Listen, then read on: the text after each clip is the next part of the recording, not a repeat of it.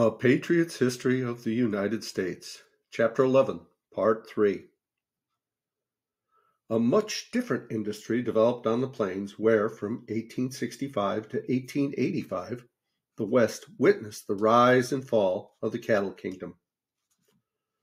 Prior to the Civil War, when thousands of cattle populated the Texas plains with ranches stretching into Oregon and California, ranchers had shipped cattle to New Orleans.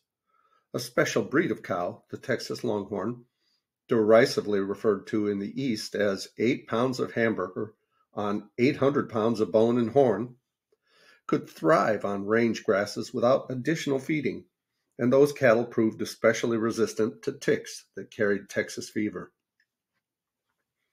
Ironically, however, the resistance to the fever made the Longhorn a dangerous presence in the East, where the ticks fell off and soon infected other non-resident breeds, leading to an almost uniform quarantining of Texas Longhorns prior to the mid-1860s. Then, by accident, drovers found that freezing temperatures killed the ticks. If a herd was held over on a northern range during a frost, it could be tick-free. Joseph G. McCoy, the founder of the town of Abilene, Kansas, was among the first to appreciate the benefits of both Abilene's cold weather and its location. He encouraged ranchers to send their herds to the Kansas Pacific Railroad's railhead in that town, which offered transportation to eastern markets.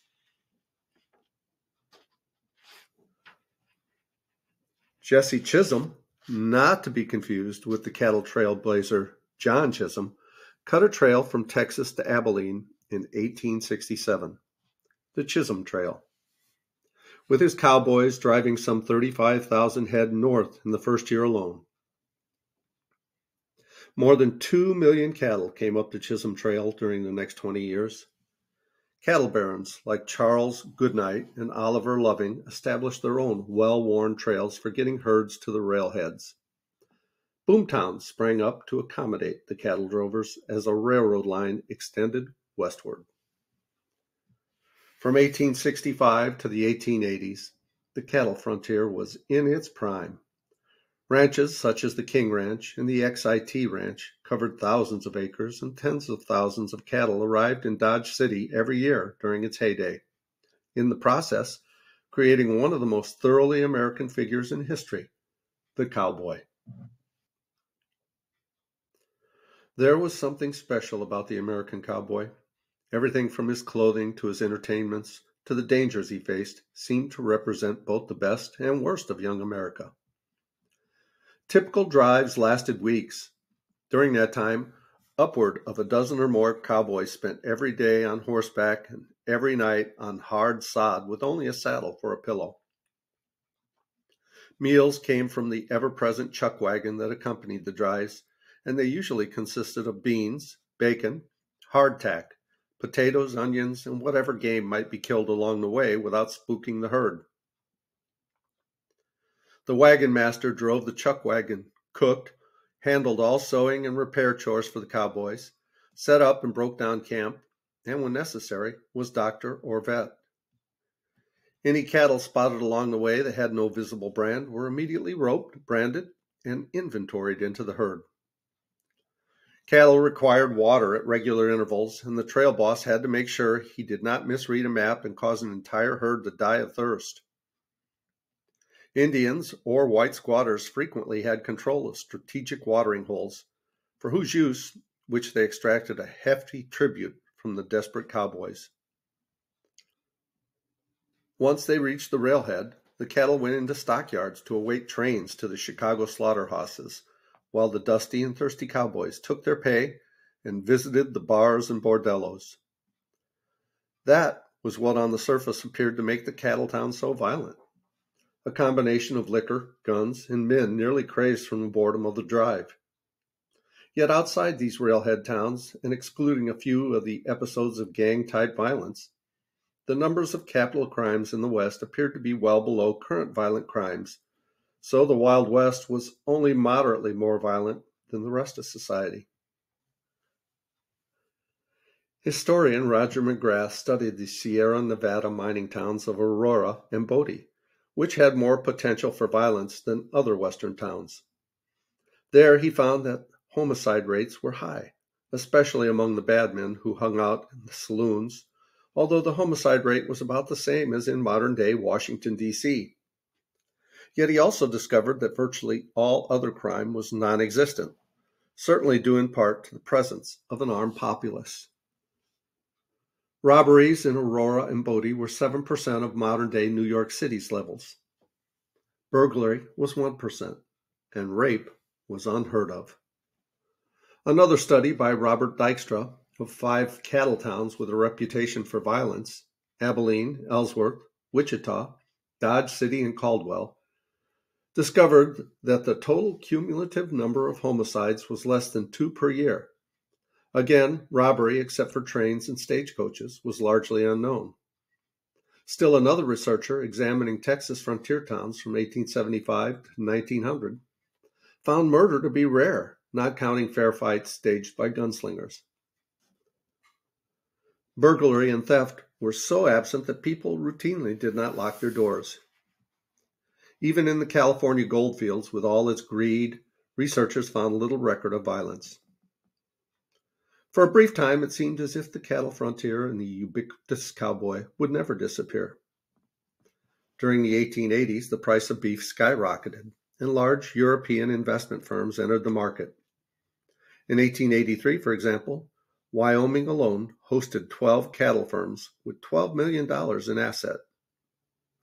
But because none of these cattlemen owned the land on which their cattle grazed, the public domain, none had much interest in taking care of it.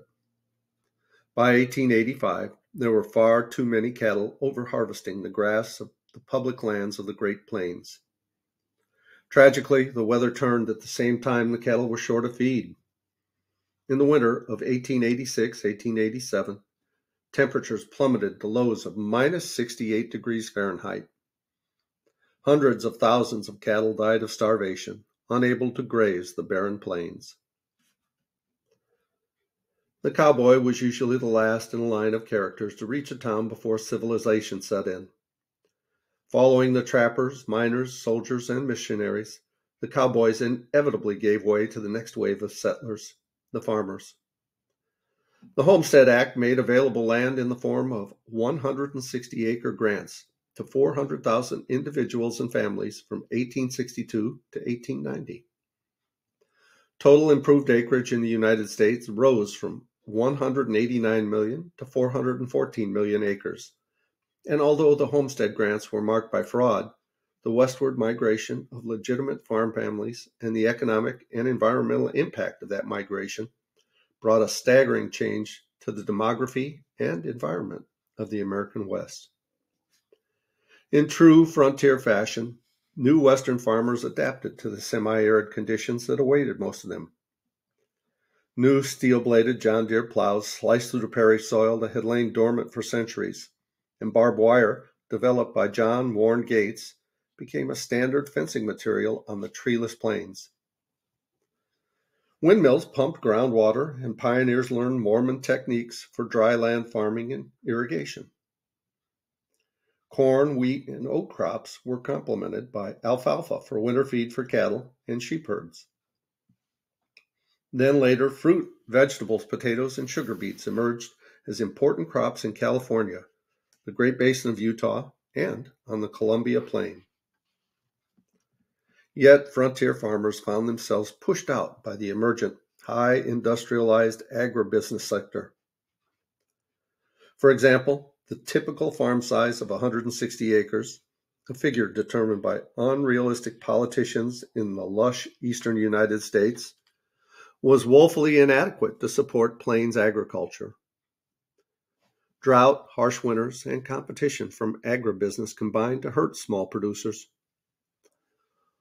Only capitalized firms could afford the equipment, steam-powered tractors, combines, harvesters, and irrigation technology that characterized successful farming west of the Mississippi.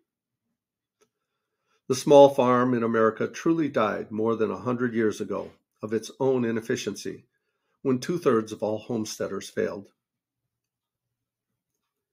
Even when farming proved profitable, life on the frontier beat down the sodbusters, who got their names from breaking ground with their plows, and their families with periods of mind-numbing boredom mixed with near-death situations.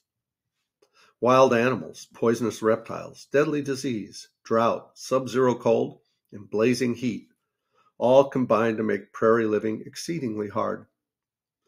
Sodbusters had to ward off clouds of locusts, track down stray horses, keep their wells safe, and watch out for strangers or Indians. The nearest neighbor might be miles away and the closest town often a day or two's ride. Generally, a prairie family would purchase supplies for a month and might not see other humans for weeks. No one in a farm family had much leisure time. Farm life involved backbreaking work from well before sunrise until after sunset. Farmers often ate 5 hearty meals a day. They rose before sunup, ate an early dawn breakfast, took a mid-morning break for another small meal, returned at lunch, had a late afternoon snack, and then ate a full-scale dinner after sundown. That meant that wives spent virtually their entire lives cooking, cleaning up from one meal, then starting another. And cleaning in a house made of sod, dirt, itself constituted a monumental task. Despite low pay, sodbusters tried to hang on because of the independence farm life offered and the opportunity they had to own land. Nevertheless, most went broke, and those fortunate farmers who eventually did acquire their property after paying off the mortgage still faced problems. Seldom did crop prices increase enough for them to expand operations.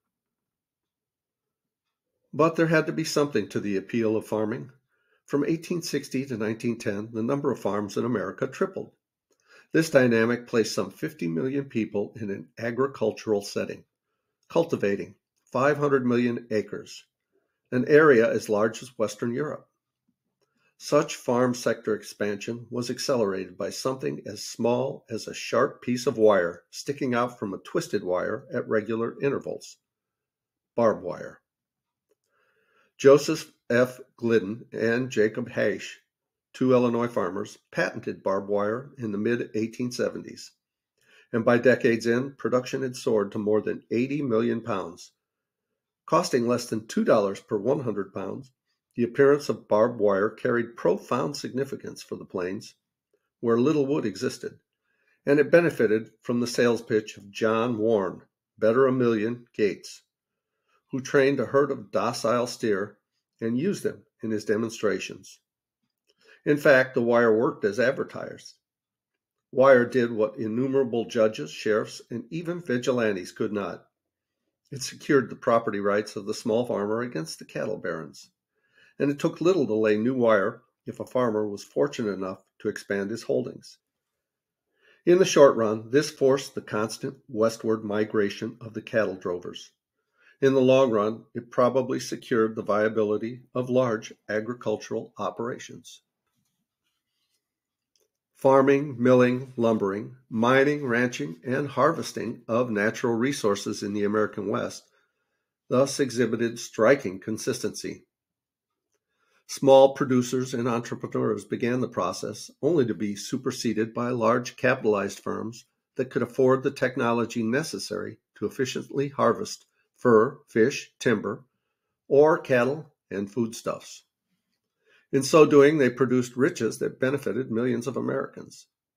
The evidence shows that those who enjoyed government favors and subsidies abused the resources the most, whereas those who had to pay their own way proved the best conservators of our natural heritage. Ultimately, the story of harvesting of natural resources in the West is far from a tragic one. Rather, it is a story of transition and adjustment. The settlement and expansion of the trans-Mississippi West exactly paralleled the rise of the Industrial Revolution and the subsequent decline of small producers and farmsteads in America toward the end of the 19th century, and reflected a growth in manufacturing. Without question, some of the generation that migrated west following the Civil War paid a hard price for modernity. Most never found their dream of a Western Eden. Yet in the long run, a great many of them found a level of independence and prosperity unheard of in Europe. Those who did adjust, and their children after them, reaped the many benefits the Industrial Revolution and modernity brought in increasing standards of living and life expectancy. Only one group was largely left out of either the rising prosperity or the expanding political freedom in the West: the original inhabitants. And we'll go on with the Indians next to the last stand in the next session. Please like, subscribe, leave a comment below. I'd love to hear from you. See you next time. I love you guys. As Tigger says, ta-ta for now.